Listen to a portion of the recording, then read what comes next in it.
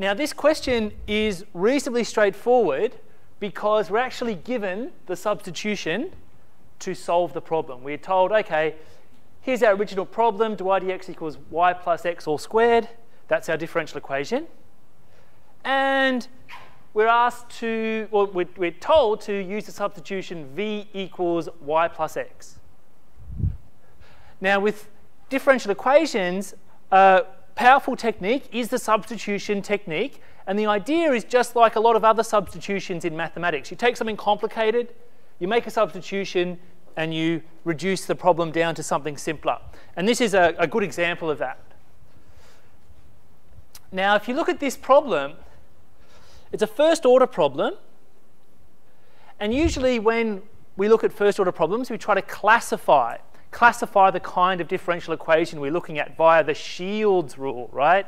Separable, homogeneous, an integrating factor, exact, linear, direct integration, or substitution. Okay? So for this one, we're going to use substitution. All right, so how do we do it? Well, given this substitution, what we'd like to do is to form a new differential equation involving v and x. So we're sort of transforming from a difficult ODE to hopefully a simpler ODE. So what we would like to do is calculate dy dx in terms of this, and then substitute this for v and substitute out the dy dx for something involving dv dx. So let me show you what I mean. Okay, so if I differentiate both sides of this, remember y is a function of x here, so v will also be a function of x. So if I differentiate this, I'll get dy dx on the right-hand side plus d dx of x, which is just 1. So if we substitute this into the right-hand side of our differential equation, and if we rearrange this and substitute in for, or replace dy dx with dv dx minus 1, then my differential equation will hopefully simplify. So let's call this star.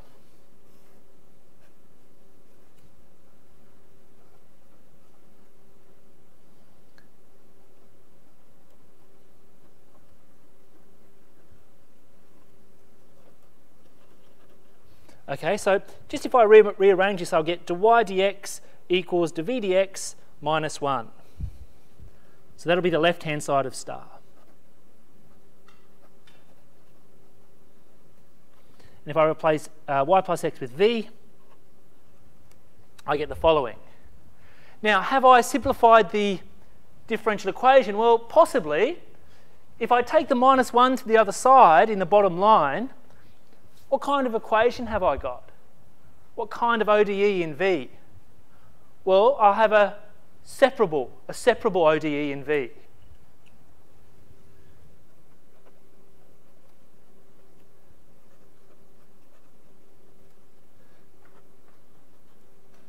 Okay, this is a separable ODE. I can separate the variables. There's no x on the right-hand side explicitly, but it is separable.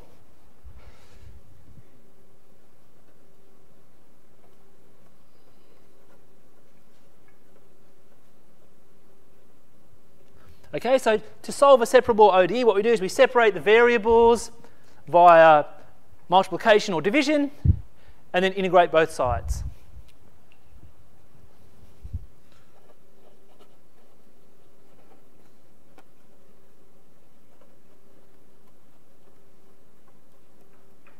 Okay, so essentially I treat the, I'm going to separate the dv and the dx, and I'll get something like the following.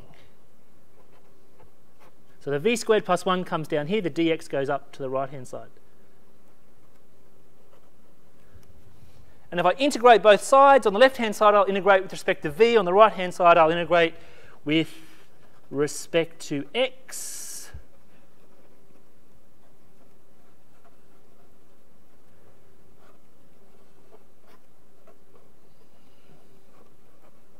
So my objective now is to solve for v, and then from my original substitution I can rearrange and get y.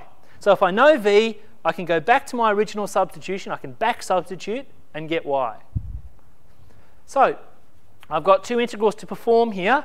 This is going to give me an inverse tan v, and over here I'm just going to get x, say, plus a constant.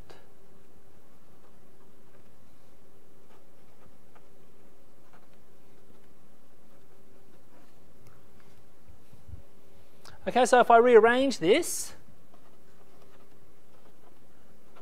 just taking tan of both sides.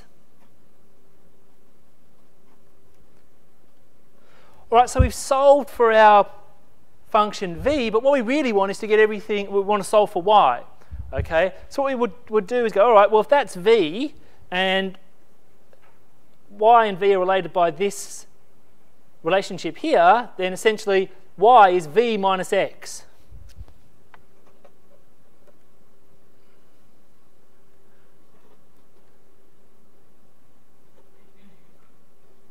So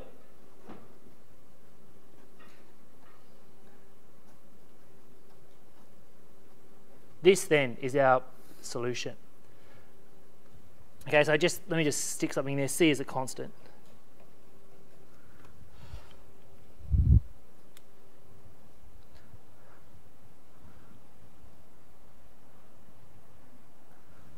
Okay, so that was a relatively straightforward example because we were given the substitution. We were given that this substitution will help us solve the problem. Now that's not always done, and a key piece of understanding with these substitution problems is how do I come up with a particular substitution rather than just being given it and working with it. Well, that's quite difficult. So does anyone know why this particular substitution was chosen? That's a pretty good question. It works. Anyone know why?